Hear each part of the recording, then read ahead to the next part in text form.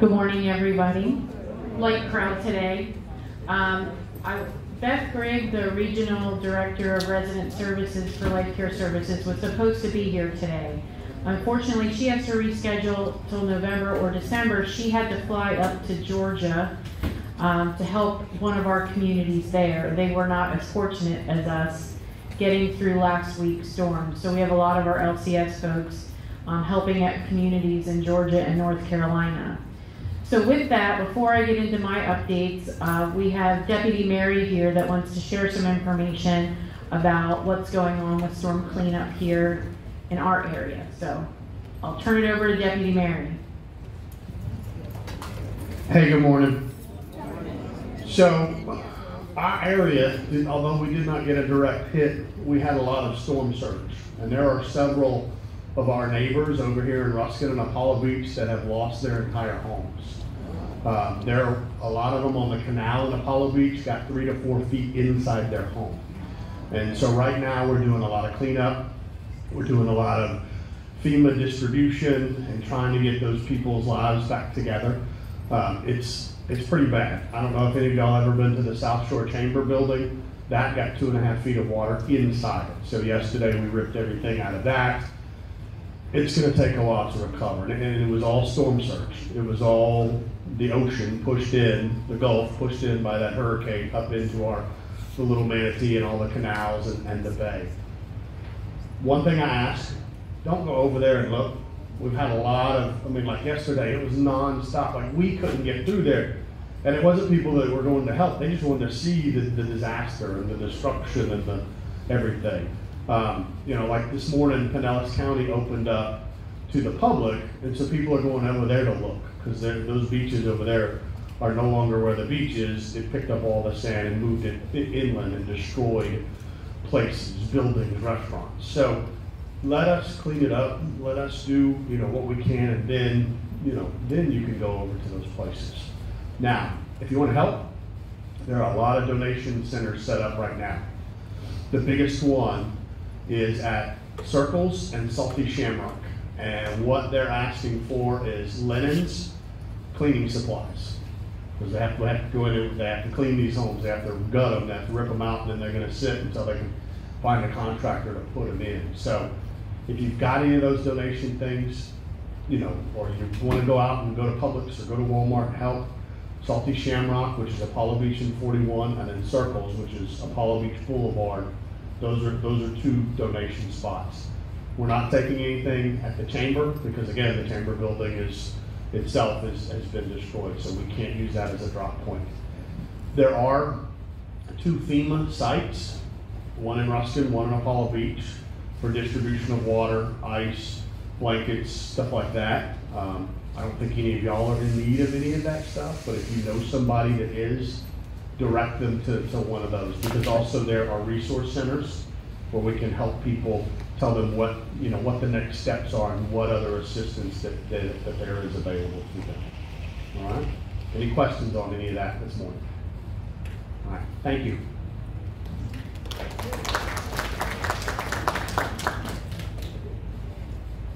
Thank you to Deputy Mary. I'll just piggyback on some of that information. We, as I mentioned in the memo that went out yesterday, we did have some employees that were significantly impacted by the storm last week, flooding, and are really dealing with a lot of cleanup. There was a list of items that we are collecting to give to them and distribute. So if you want to donate, you can drop those items off at the front desk, and we're going to transport them down to Plaza Central, which is the building behind Plaza West, and we'll distribute those items accordingly. I know the memo went out yesterday afternoon, and by this morning we had 2 big cartloads of items, so we really appreciate it. The employees appreciate it. And then I had some residents asking if we could accept cash donations for the Red Cross and Salvation Army, other organizations that assist with relief in these situations. And we don't want to be a middleman and collect money for other organizations, but very easy to donate directly to those organizations on their website online, or there's options on the website. If you want to mail a check, it tells you exactly where you can mail it. And I know those organizations provide a lot of relief to folks too. And I think there's even an option, as I was looking through the sites, that if you want to donate to a specific location, that you can do that as well. So if you have questions on that, you can stop by, see me, see Stephanie, and we can show you the website and how to maneuver that if that's something you're interested in doing. I want to thank the staff last week. I was out at the beginning of the week in Des Moines, wondering if I was going to be able to get back in time. I was lucky enough to get back into Tampa shortly before they closed the airport. So I was here Thursday until Friday morning. We always have the team that's willing to stay to prepare before the storm, stay through the storm, and then a team that comes in right after the storm passes and sort of takes up over from the A team. So very appreciative of the team we have working here, both department heads and frontline staff willing to be here and help with anything that's needed. So I appreciate that very much. Want to start, then we'll go to something positive, which is our Employees of the Month for October. So for independent living, it's Dolce Soares for housekeeping. For assisted living in the Arbors, it's Kathy Manchese, who is an LPN at the Inn. If you spend time there, it's very pleasant, always easy to talk to. And Plaza West is Cleo Spence, which is an LPN. I just got that information this morning, so when I get the pictures, I'll send them out via email with the memo tomorrow. Another topic I wanted to cover was, we talked a little bit, I think, in one of our last meetings about our budget preparation and meeting with resident leaders. So we did that 2 Fridays ago. We reviewed the 2025 operating budget as it stood at that point, as well as talked about some of the capital requests that we're submitting for next year. And we're going to send out that information to you all as it sort of gets a little more solid and final. So look for that in the next couple of weeks. We're going to do a presentation up here in the auditorium for that as well. So we'll share that information as soon as we have it defined. From when we finish doing the budget, it's presented to the Life Care Services Executive Committee in Des Moines, and I think that's happening the week of October 14th. And then it's presented to Health Peak. So we should know pretty certain what our budget's going to look like for next year in the next 2 to 3 weeks. So we'll schedule that meeting that we can share it with all of you once I know it's solid for the most part. Another topic is I want to talk about scams. And we talk about it often, and I often put updates in the memo about what the current scam that people are trying to use to collect money from folks. And it's become, in the last few months, we've had a lot of residents be victimized by scams that are going around. And our team is spending a lot of time with those residents trying to unwind some of the financial impacts that these people have had on the residents. So I want to say these things, and I mean it in all seriousness, even though it sounds a little funny to some folks. I really want to, make it clear, you should never ever go buy gift cards for anybody that calls you on the phone. That is a scam in various forms.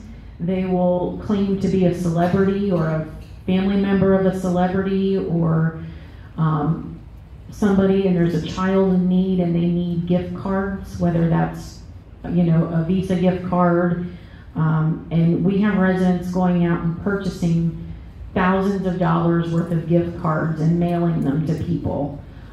It's unfortunate, and we're trying very hard to discourage it, but I guess what I would ask of you is, if you're getting calls or emails or text messages requesting any kind of money or bank information or credit card information, or wanting you to buy gift cards, and it sounds legitimate to you, come to me, go to Lisa, go to Stephanie. Stephanie loves it when I volunteer her for things.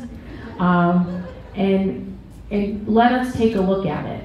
And we'll look into it. We'll talk to these folks. We'll try to communicate to these folks.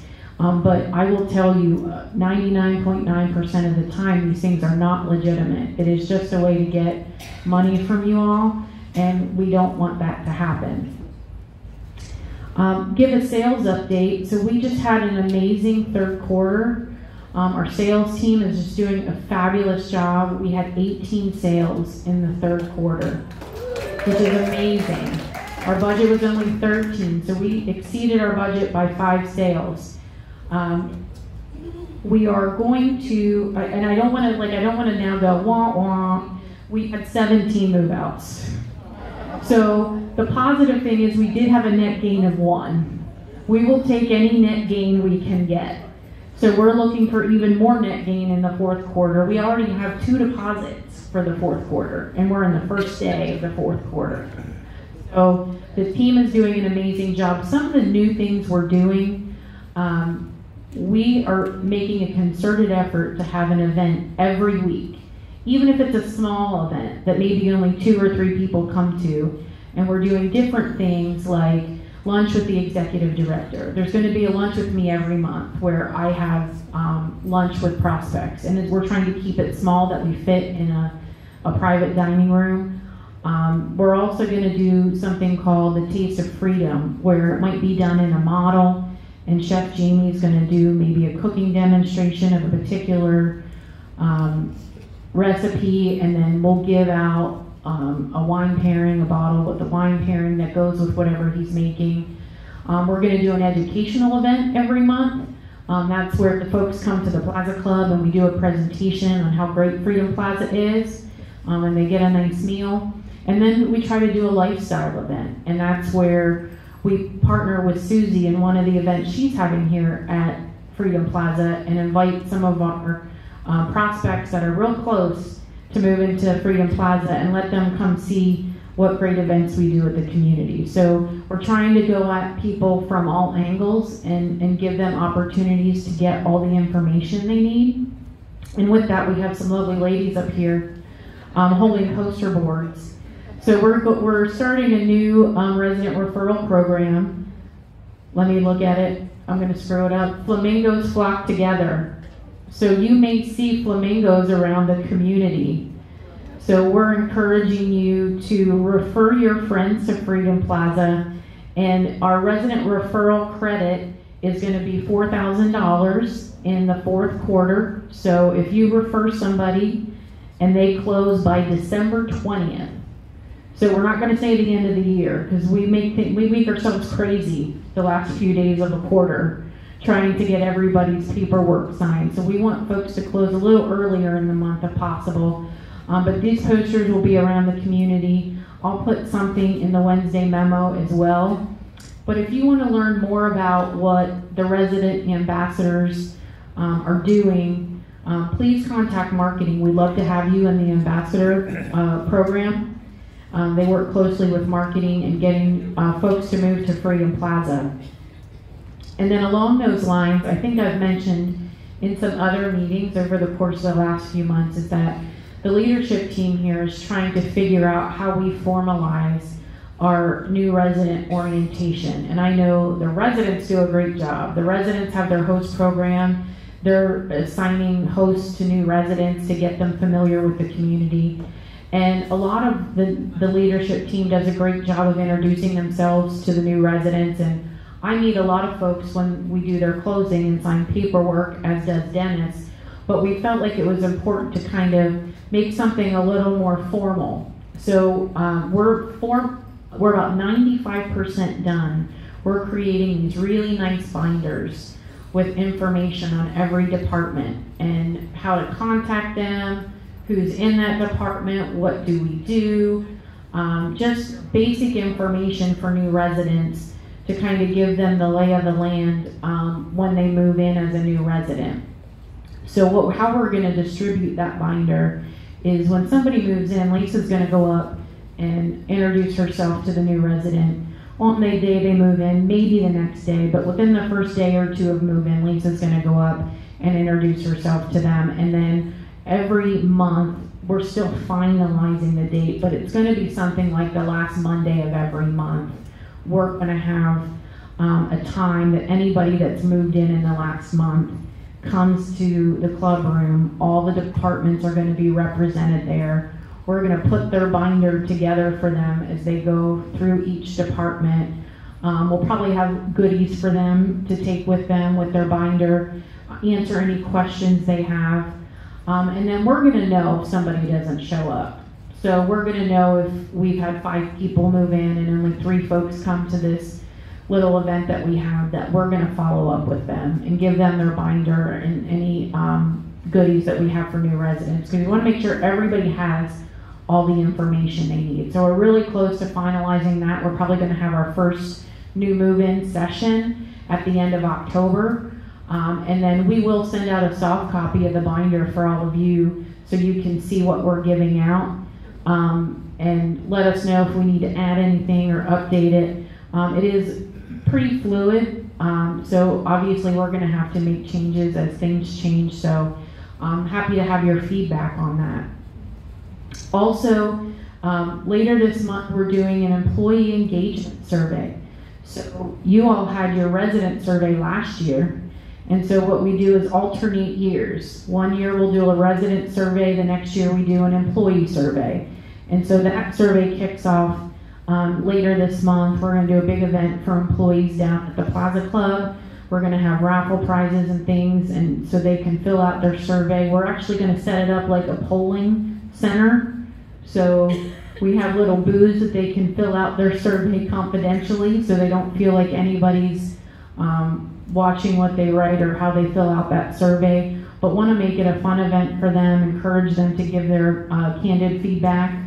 And then as with the resident survey, we take that feedback and sort of put together action plans and try to fix our opportunities and keep doing what people like. So that's later this month.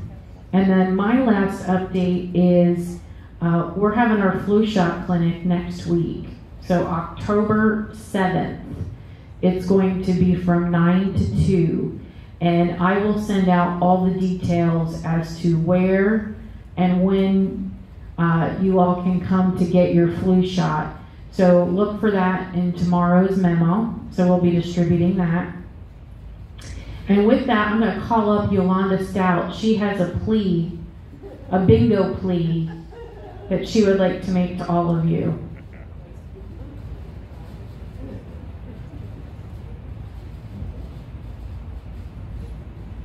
Good morning, everybody. Just a little reminder to the new people, a special invitation. To the residents that have been here, we want to invite you to come back and play bingo. We play every Wednesday here in the auditorium. Doors open at 6:30. Bingo starts at 7. Please bring small bills, dollar bills preferred, up to $5. It's too hard to make change if you bring big bills, but you can win big money, maybe. The more people that come, the bigger the prize. Thank you. Thank you, Yolanda. And also, Kristen Small from MFS has a few things to share with you all. Good morning, Freedom Plaza. Wow, Angie, lots of great things going on here. How exciting you guys must be. So I'm Kristen. I've met quite a few of you. I'm with Military Family Support. We're the office right over here, right off the elevator, Suite 400. Military Family Support is the arm to the ROC office. We're the nonprofit arm, if those of you don't know anything about us.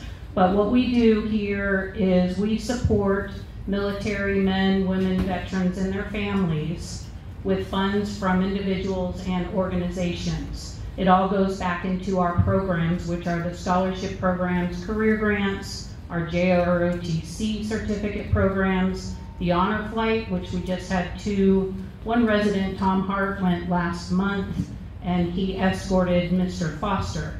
And Military Family Support provided the sponsorship for the Guardian to go, which was Tom. So that was a great event, a great program with the Honor Flight.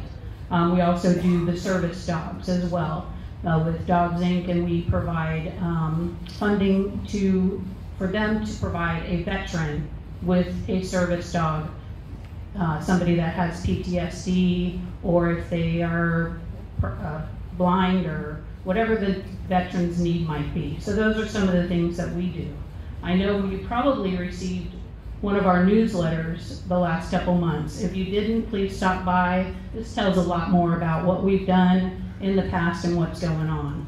The exciting thing that I have coming up is every year in November for Veterans Day, we do the MFS/Veterans Day Thank You Celebration for Freedom Plaza.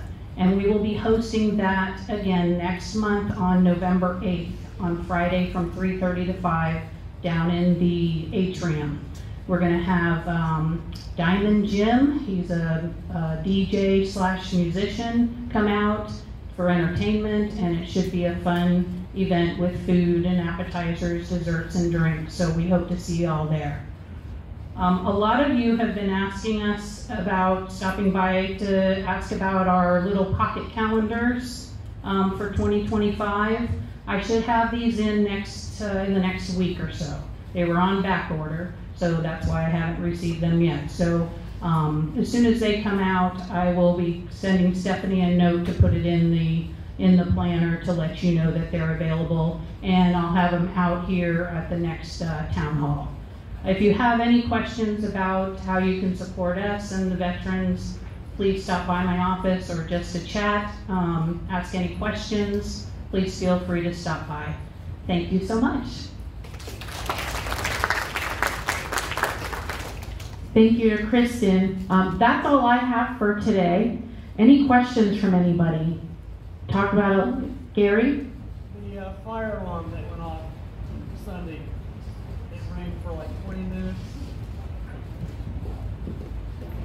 I'm going to say I know it went off because I got the Swift Reach that went out when it was cleared.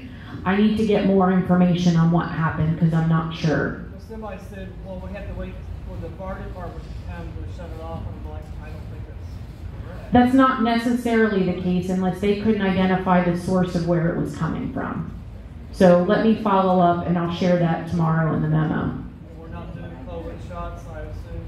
We are not doing COVID shots. It's difficult, and I don't know if Lisa wants to talk about this. I know she hates it when I do that, and I did see her. She just left. Sure she did. She has talked to Walgreens about this. They're hesitant to schedule an official clinic here just because it's to secure that many shots. You need to know how many are going to have, but there's also a lot of paperwork involved. And if I'm being super candid, if we have a clinic here, they just say here to Lisa and Sherry and say, get all this paperwork done. So they're readily available if folks just want to go to Walgreens. And I know did Jeff leave too? Yes. Oh good, I can say this. If you all want to go to Walgreens to get a COVID shot, that's something that we can schedule through transportation for you. And I'll make sure I do tell him that. Any other questions? All right, well, thank you all. It was a short meeting today, but we have lots of special guests coming up, assuming we don't have any more hurricanes. So everybody cross your fingers.